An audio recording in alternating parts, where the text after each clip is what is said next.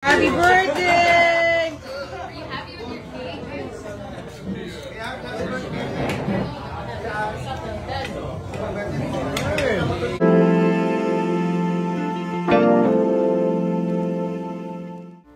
Mukhang napakaganda nga ng regalo nitong si Atayde para sa kanyang ama na si Art na ngayon nagdiriwang ng kanyang kaarawan. Bago ang lahat, huwag niyong kalimutang mag-subscribe at pindutin ang notification bell para maging updated sa ating mga susunod na videos. Happy birthday to you! Happy birthday! Happy birthday! Happy birthday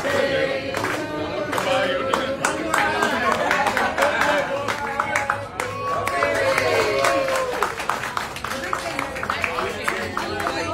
Oh, nice naman! Hindi wala yung manok eh. Happy birthday! Are you happy with your cake?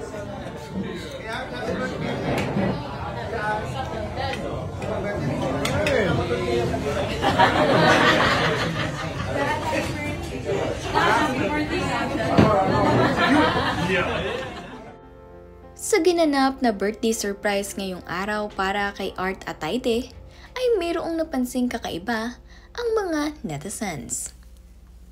Napansin nga nila itong si Rhea na tila daw ba nananaba at nakasuot nga rin siya ng dress na tila ba pang buntis. Kapansin-pansin nga din ang pagiging malaman nitong si Rhea na early sign of pregnancy daw. Dahil kung inyong ang matatandaan itong nakaraan lamang ay calendar girl pa itong si Rhea. Ngunit ngayon ay tila ba mayroon ngang pagdagdag sa kanyang timbang. Ito na nga kaya ang kanyang regalo para sa kanyang papa? Kung totoo mang buntis itong si Rhea Atayde at hindi pa lamang isinasa publiko ni na Zanjoe, ay masayang-masaya ang kanyang mga fans at supporters. Gayun din man itong sina Mommy Sylvia dahil sa wakas ay magkakaroon na nga sila ng apo. Present nga rin dito sa kanyang birthday celebration ang pamilya nitong si Maine Mendoza at ang kanilang mga kaibigan. Sobrang daming ang nakadalo sa birthday celebration nitong si Art Atayde, kaya naman ang saya-saya niya. Really does, really. Really? Ay, Kuya Danny is the best policy. Not an indio. Pare, don't worry.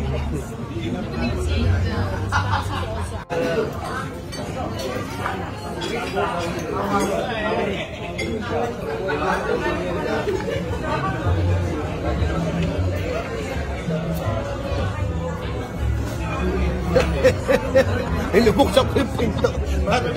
Yeah.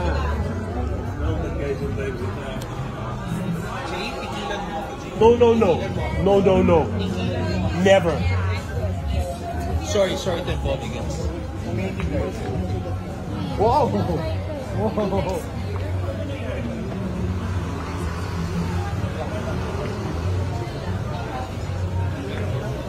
Ay, sabi ko.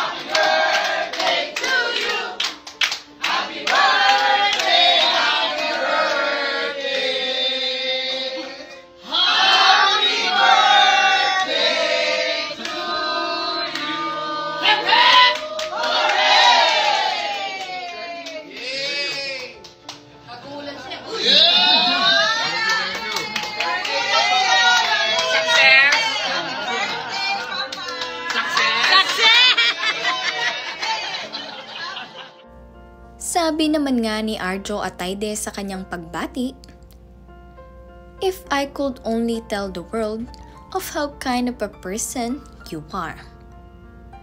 Thank you for being an inspiration and constant reminder to choose kindness, to be better, to keep learning in everything that I do, and to never stop helping like you do.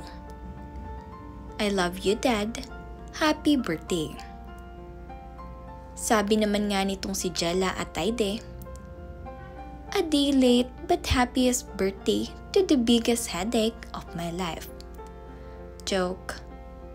Happiest birthday to the person who inspires me to do and to be. Thank you for teaching me to be the toughest yet most compassionate person out there. Thank you for trying to be cool and hip. I appreciate the effort. But really, thank you for dancing and singing through life with me even if you don't know the lyrics or can't move because of your back. You were the biggest bully yet biggest source of motivation in my life. Happy birthday, Fart. I love you more than you love forcing me to eat food I don't like. P.S. I know your favorite child. Don't make it too obvious."